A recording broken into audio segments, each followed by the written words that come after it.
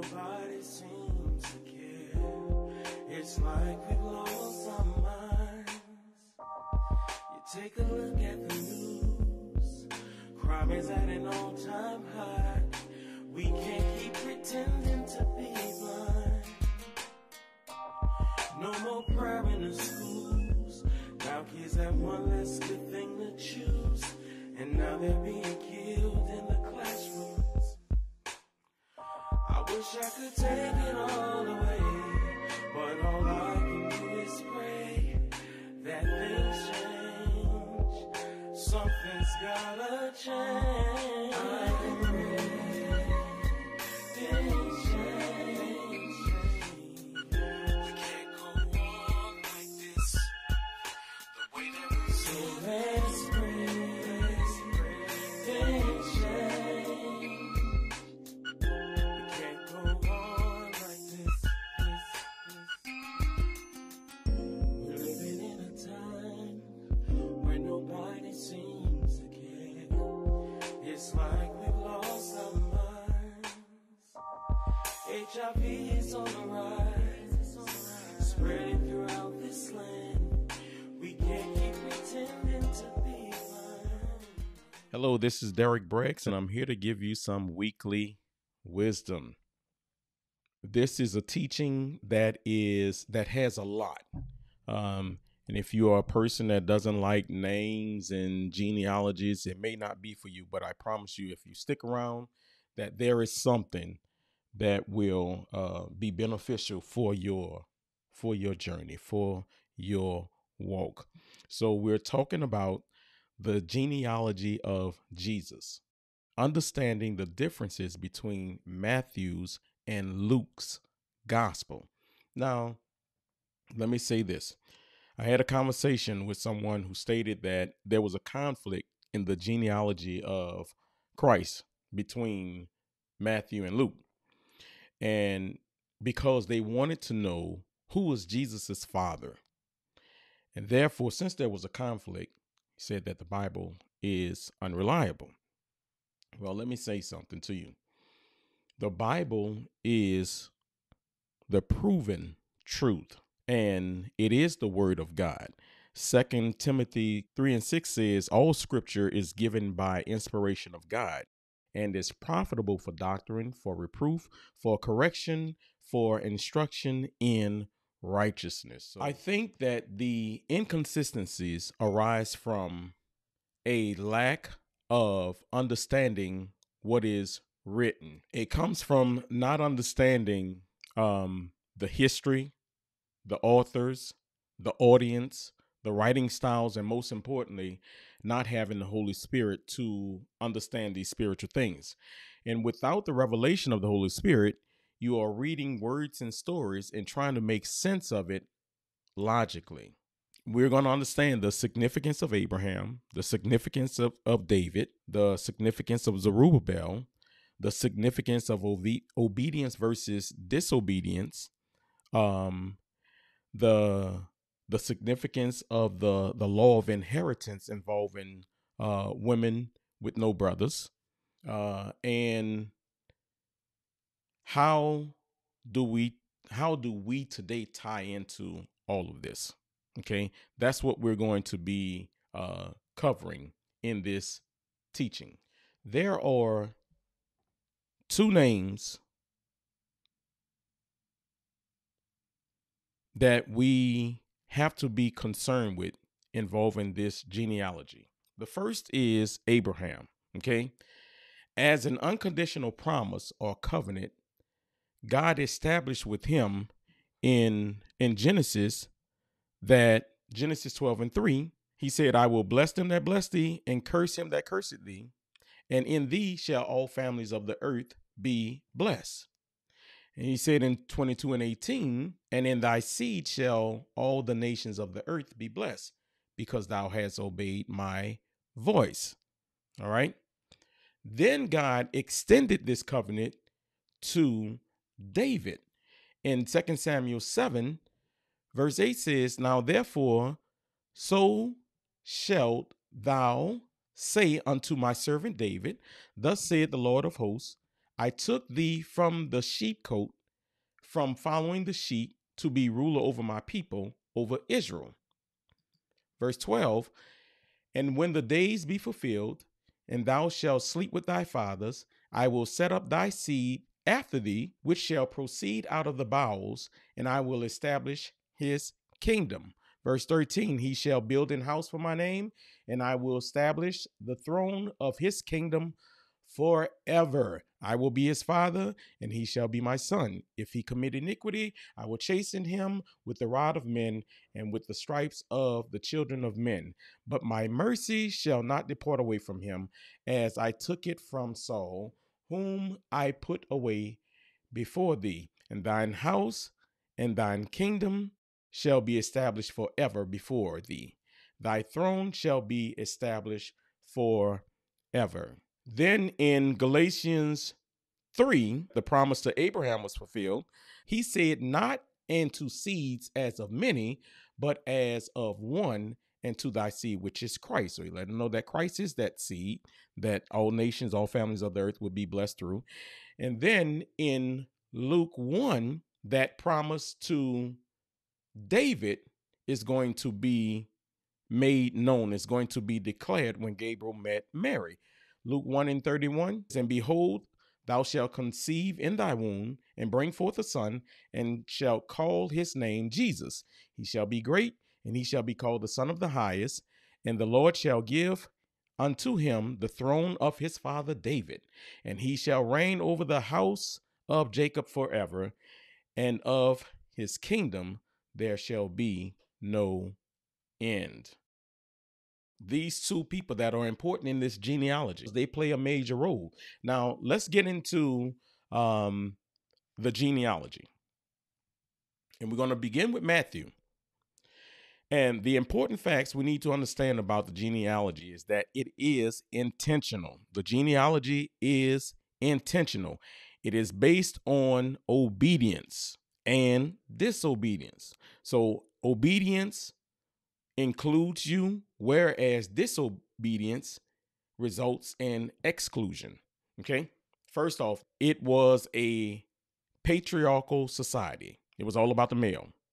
A male child was most important. Carrying on the father's name was very important, right? So you will need to understand specific Jewish laws for raising seed for men without children, and also the Jewish law of adopting daughters and husbands. Okay, we're going to cover all of that. So let's get started. The book of Matthew presents Jesus as the Messiah. It's about what he said to the Jews. And the genealogy goes back to or begins with Abraham. Matthew is going to trace the legal authority through Joseph. Okay, now the customs of their day was that in Israel, you had to marry a virgin. If the woman was found not to be pure, it canceled the marriage. So we know that Mary was a virgin. We already know that. And when Joseph found out, he was going to divorce her. But the angel appeared to him in Matthew. But while he thought on these things, behold, the angel of the Lord appeared unto him in a dream, saying, Joseph, thou son of David, fear not to take unto thee Mary thy wife, for that which is conceived in her is of the Holy Ghost. Verse 1 says, the book of the generation of Jesus Christ, the son of David, the son of Abraham. Abraham begat Isaac, and Isaac begat Jacob, and Jacob begat Judas and his brethren. These are the children of Israel, okay? Verse 3 says, and Judas begat Pharez and Zerah of Tamar, and Pharez begot Ezram, and Ezram begot Aram. Now, let me say this. Pharez is born to Tamar, who is actually the wife of Judas's son All right, and then Onan. This is in Genesis 38. And how Pharez came to be is because Judah had promised Tamar that he would give her the next son, that he would be her husband, so that he could raise up seed for his brother. and he didn't do that. And so she played a prostitute and got pregnant, and he was going to put her away, get rid of her for playing the harlot, until he found out that he was the man who had impregnated her.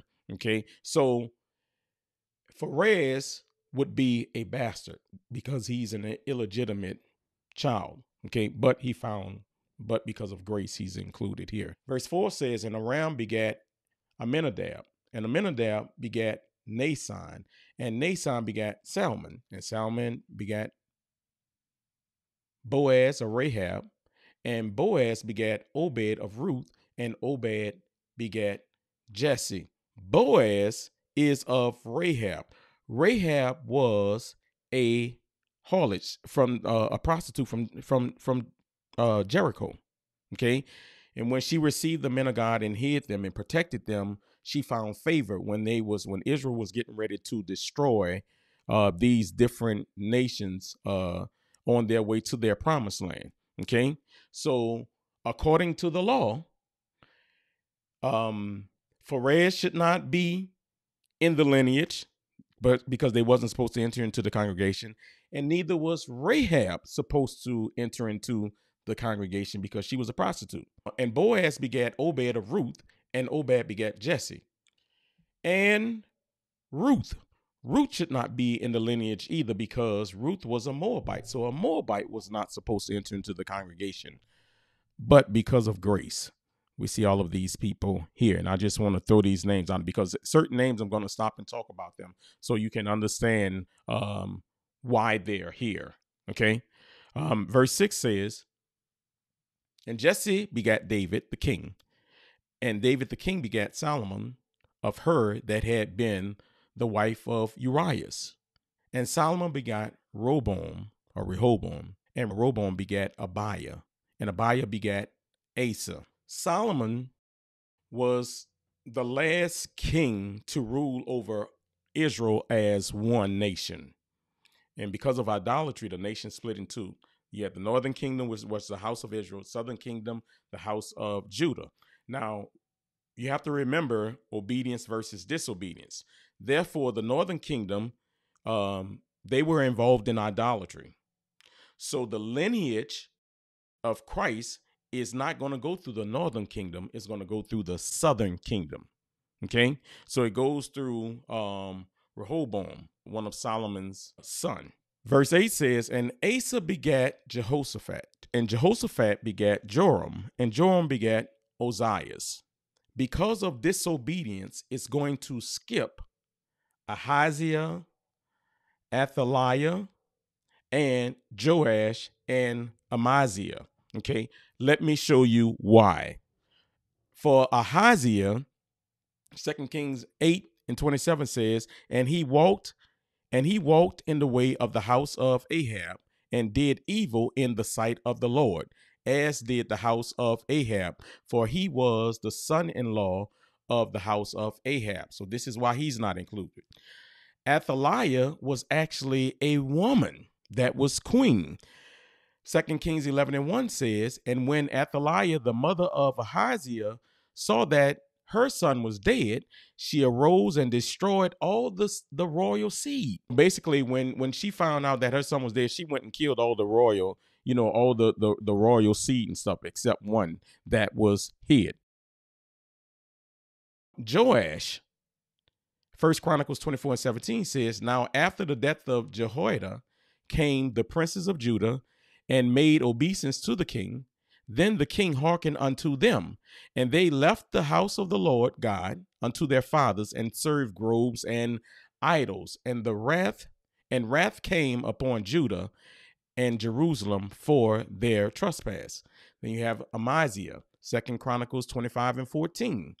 Now it came to pass after that Amaziah was come from the slaughter of the Edomites, that he brought the gods of the children of Ser, and set them up to be his gods, and bowed down himself before them, and burned incense unto them.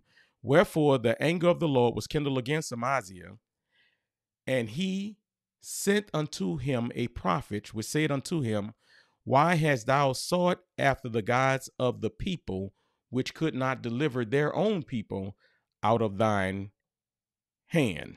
So because of their disobedience, they're not included in this lineage. Back to Matthew, verse 9 says, Ozias begat Jotham, and Jotham begat Achaz, and Achaz begat Ezekias. Verse 10 says, and Ezekias begat Manasseh, and Manasseh begat Ammon, and Ammon begat Josias.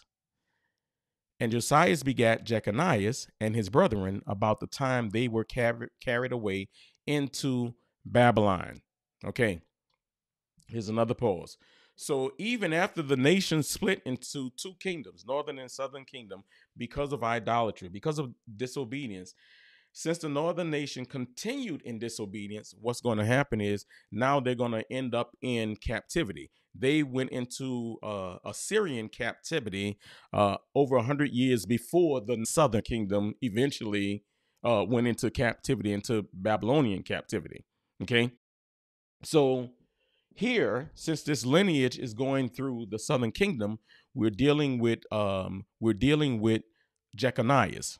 Okay, so Jeconias, aka Jehoiakim, aka Coniah, was king of Judah, southern kingdom.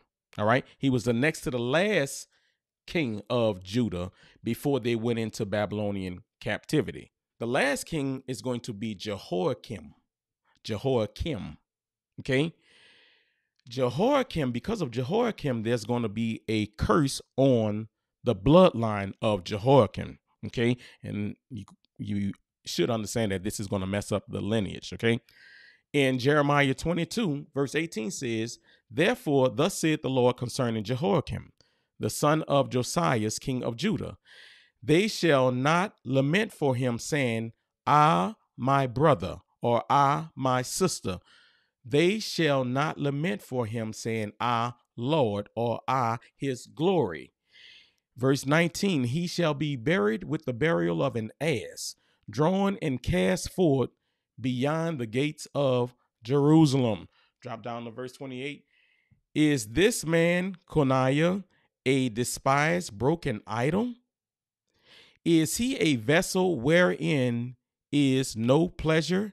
Wherefore are they cast out, he and his seed, and are cast into a land which they know not. Verse 29. O earth, earth, earth, hear the word of the Lord. Thus saith the Lord, write ye this man childless, a man that shall not prosper in his days, for no man of his seed shall prosper, sitting upon the throne of David and ruling any more in Judah.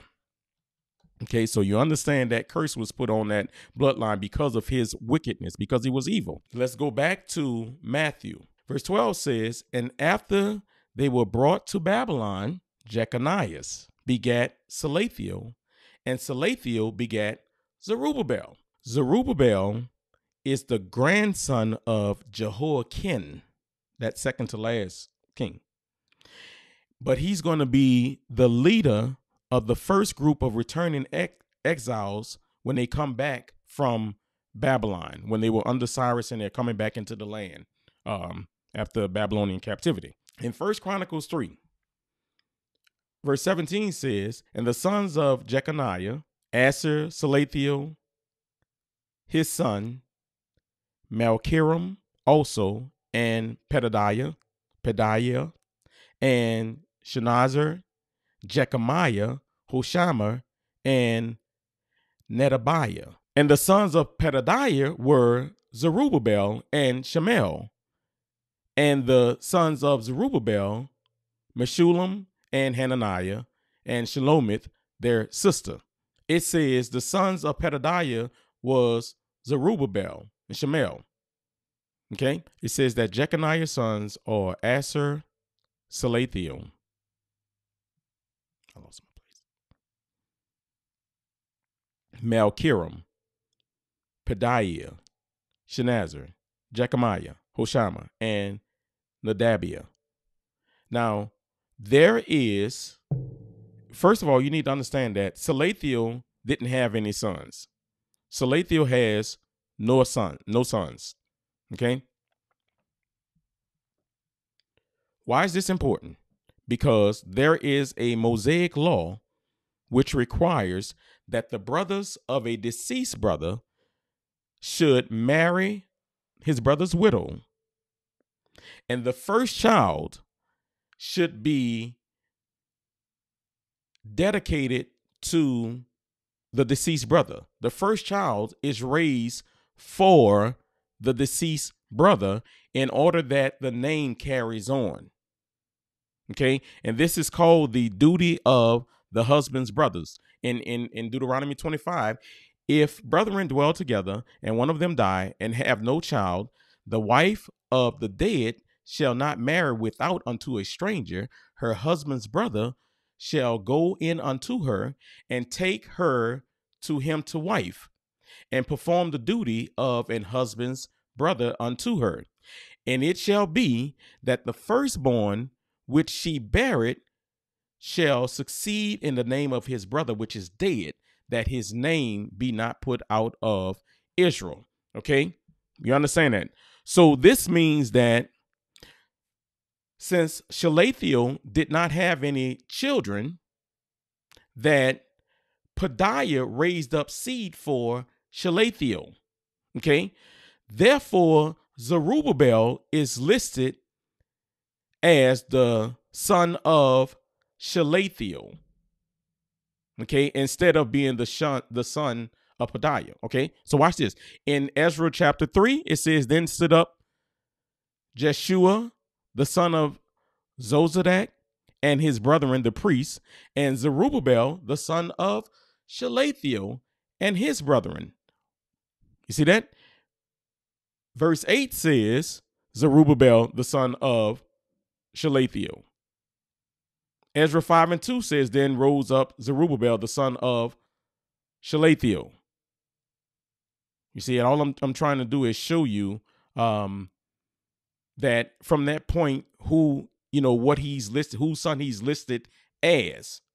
So when you read Chronicles, you may see it a little bit different, but the lineage based on obedience versus disobedience, and there is a spiritual connection to it. Okay, so but what we have to understand about Zerubbabel is that Zerubbabel was chosen. In Haggai 2:23, it says that "In that day, said the Lord of hosts, I will take thee, O Zerubbabel, my servant, the son of Salathiel, said the Lord, and will make thee as a signet, for I have chosen thee, said the Lord of hosts." Okay, so this is why Zerubbabel is placed there. Okay, so this is that first time that you're seeing something a little bit different with Zerubbabel. Okay, but because of the curse on the bloodline. All right, let's get back to Matthew. Verse 13 says, "And Zerubbabel begat Abiud, and Abiud begat Eliakim, and Eliakim begat Azor." So in Zerubbabel's line is mentioned that he has 7 sons and 1 daughter. They are not mentioned in either genealogy. Okay, that's going to be very important. But it goes straight to Abiud. Once again, we're dealing with that obedience thing. Okay, so in First Chronicles 8, verse 3 says, "And the sons of Bela are Adar and Gerar and Abiud." This is the Abiud that is listed as Zerubbabel's son and not his biological children. Okay, and Azar begat Zadok, and Zadok begat Achim, and Achim begat Eliud. And Eliud begat Eleazar, and Eleazar begat Mathan, and Mathan begat Jacob. And this is going to be Joseph's grandfather, Mathan, with an N, Mathan, because a lot of these names are repetitive and the spelling are very similar. But this is Joseph's grandfather is Mathan. Okay, verse 16 says, "And Jacob begat Joseph, the husband of Mary, of whom was born Jesus, who is called Christ. Verse 17, so all the generations of Abraham to David are 14 generations, and from David until the carrying away into Babylon are 14 generations. And from the carrying away into Babylon unto Christ are 14 generations. So 14, 14, 14. Abraham to David, David to Babylon, Babylon to Christ, 14 generations. Again, Matthew traces that legal authority through Joseph, beginning with Abraham, through David, through Solomon to Zerubbabel and Abiud. Okay, let's get to the book of Luke. Remember, the book of Luke presents Jesus as the Son of Man. It's written to the Greeks. And the genealogy goes all the way back to the first man. It's going to trace the authority through Mary. Okay, now remember this again. Remember the customs of the day. They had to marry a virgin. If the woman was not found to be pure, it canceled the marriage. In Matthew, the angel visited Joseph. In the book of Luke, Gabriel is going to appear to the Virgin Mary. Verse 26 says, and in the 6th month, the angel Gabriel was sent from God unto a city of Galilee named Nazareth, to a virgin espoused to a man whose name was Joseph, of the house of David, and the virgin name was Mary. And the angel came in unto her and said, Hail, thou art highly favored, the Lord is with thee, blessed art thou among women. Remember, there was a curse on the bloodline because of Jehoiakim. Well, this virgin birth is going to eliminate the curse. So this is another reason why Jesus was born of a virgin. One is to meet the sacrificial requirements for atonement, and the other is to eliminate the curse that was on the bloodline. Okay, let's get back to this.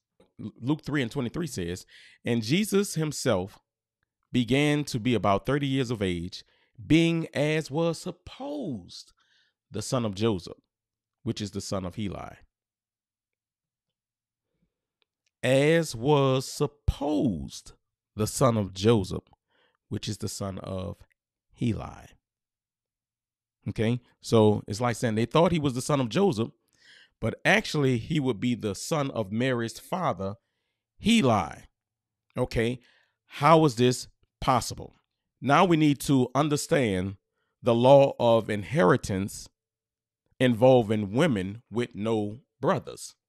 So there's a man in the Bible by the name of Zelophehad. Zelophehad had 5 daughters and no sons. So they went to Moses and they asked Moses for an inheritance and say that my father's inheritance should not die because he doesn't have any sons. What about us? That's what they were asking. So let's go to Numbers 27. Our father died in the wilderness, and he was not in the company of them that gathered themselves together against the Lord in the company of Korah, but died in his own sin and had no sons. Why should the name of our father be done away with from among his family because he had no son? Give unto us therefore a possession among the brethren of our father. And Moses brought their cause before the Lord. And the Lord spake unto Moses, saying, the daughters of Zelophehad speak right. Thou shalt surely give them a possession of an inheritance among their father's brethren. And thou shalt cause the inheritance of their fathers to pass unto them. And thou shalt speak unto the children of Israel, saying, if a man die and have no sons, then he shall cause his inheritance to pass unto his daughter. And if he have no daughter, then ye shall give his inheritance unto his brethren. And if he have no brethren, shall give his inheritance unto his father's brethren. And if his father have no brethren, then ye shall give his inheritance unto his kinsman, that is next to him of his family, and he shall possess it, and it shall be unto the children of Israel a statute of judgment, as the Lord commanded Moses. Now, they asked for this inheritance. Moses gave it to him. It was granted by Joshua in Joshua 17. As a result of this law of inheritance, the husband of the daughter would then be adopted by the father-in-law. Okay, so if a man died having no sons, the inheritance would go to the daughter. When that daughter gets married, the father-in-law is going to adopt that man, and that man is going to be his son. You understand that? So watch this. Go to. Let me show you the example in Ezra 2:61. And the children of the priests, the children of Habiah, the children of 𝐜𝐴Z, the children of Barzillai, which took a wife of the daughters of Barzillai, the Gileadite, and was called after their name. Also in Nehemiah 7:63, it says, and the priests, the children of Habiah, the children of 𝐜𝐴Z, the children of Barzillai, which took on of the daughters of Barzillai the Gileadite to wife, and was called after their name. Called after their name. Okay, so when we go back to Luke's genealogy, this is what happened with Heli.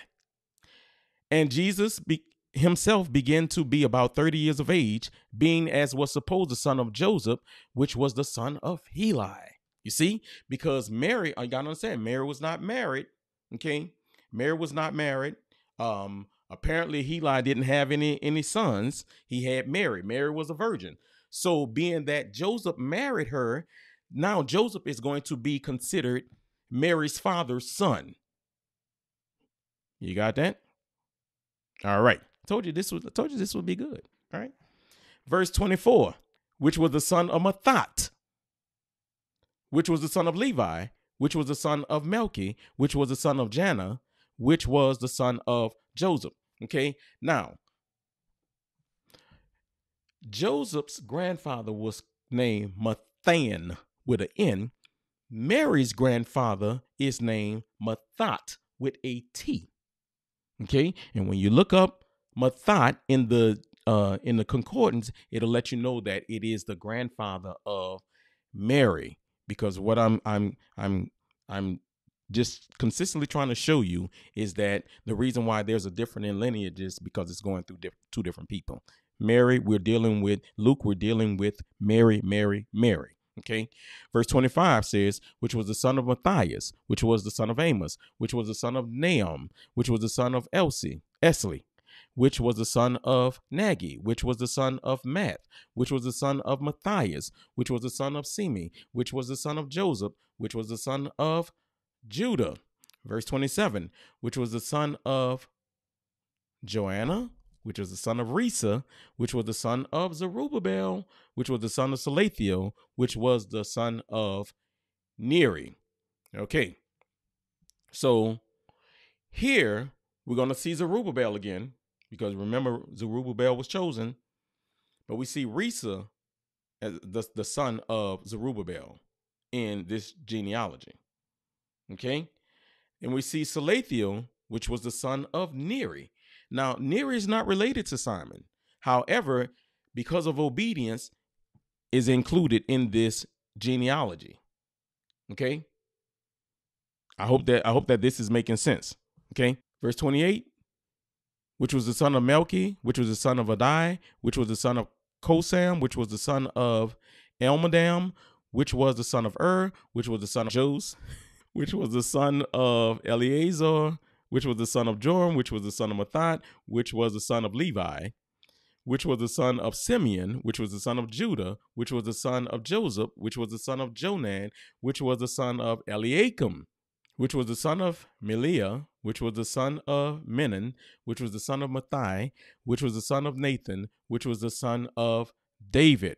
Okay, now we're still on David, but now you're seeing that this line, Mary's line, is going through through David's other son, 2 Samuel 5:14, and these be the names of those that were born unto him. We're talking about to David in Jerusalem: Shammah, Shobab, and Nathan, and Solomon. Okay, so the promise is about David and Abraham. Zerubbabel is chosen. All right, So we're still going through, those same people are still involved. It's just different branches that it's going through. Okay. So we're still going to end up with David. So you need to still understand that Mary is connected to David, just as Joseph was related to David. Both of them are related to him. Okay. At this point, the lineages are going to basically line up. Okay. All right. Verse 32, which was the son of Jesse, which was the son of Obed, which was the son of Boaz, which was the son of Salmon, which was the son of Nason, which was the sons of Amminadab, which was the son of Aram, which was the son of Esrom, which was the son of Pharez, which was the son of Judah. Okay. Verse 24, which was the son of Jacob, which was the son of Isaac, which was the son of Abraham, which was the son of Thera, which was the son of Nahor. And let me say this, because I've said that they're going to align. Okay, so now when you go back to Genesis chapter 10, you're going to see that lineage of Abraham, where Abraham come from, beginning with Adam, they're going to be the same thing, because Luke is going all the way back to that first man, Adam. Okay, so at this point, it's basically consistent. Okay, let me just finish reading. Verse 37, verse 38, 37, which was the son of Methuselah, which was the son of Enoch, which was the son of Jared, which was the son of Malaleel, which was the son of Canaan, which was the son of Enos, which was the son of Seth, which was the son of Adam, which was the son of God. Okay, now in Luke, let's understand it. Recap. In Luke, Mary lineage goes through David, through Nathan, through Zerubbabel, through Risa. Okay. Whereas Matthew goes to Abraham, to David, to Solomon, to Salathiel, Zerubbabel, and then to Abiud. Okay. And as I said before, at a certain point with David, the lineages, the genealogy is going to be consistent going backwards. Okay. Now, here's the thing. The purpose of this genealogy is to show that God is faithful to his promises. And it demonstrates that no matter who was disobedient, no matter the level of disobedience, God always had a remnant that remained faithful, that he could use. Okay. But now the question becomes, how do we fit into this? What does this have to do with us? What is the spiritual connection for us today? Okay, well, when you consider Romans 8:9, which says, for whom he did foreknow, he also did predestinate to be conformed to the image of his son, that he might be the firstborn of many brethren, combined with John 1:12, but as many as received him, to them he gave power to become the sons of God, even to them that believe on his name, which were born not of blood, nor will of the flesh, nor will of man, but of God. A family is going to be established. Matthew 12:50, for whosoever shall do the will of my Father, which is in heaven, the same is my brother and sister and mother. This is Jesus' response to when they told him that his mother and brethren were outside. And he asked them, well, who is my mother and my brethren? Only those that do the will of my Father. Then that family that is established is of a nation of king and priest. Revelation 1:6. And he had made us kings and priests unto God and his Father. To him be glory and dominion forever and ever. Amen. When you consider all of those things, when the Bible declared in Matthew 1:17, so all the generations from Abraham to David are 14 generations, and from David until the carrying away into Babylon are 14 generations, and from the carrying away into Babylon unto Christ are 14 generations. We are of the generation with Christ. That generation 15, we are of that same generation with Christ. And this renders your physical genealogy, your physical lineage, null and void. Do you understand that? So because we become sons of God by accepting Christ, who all of this leads to, who is the promise to Abraham and then to David. He becomes the firstborn of many brethren. We accept him. We accept the son. We become a son. We're part of the same generation because this thing is spiritual. So I hope that this has been enlightening for you. I know it's a lot of names, but I hope that you found some things that will, strengthen your faith. Okay. So let us pray. Lord, I thank you that for all that you've done. I thank you for the knowledge. I thank you for the wisdom. I thank you for the revelation. I thank you for it all. I thank you for the ability to understand the mystery that you have given. And I ask that you will seal these biblical seeds. And I ask that you cause the knowledge of your word to become lifelike.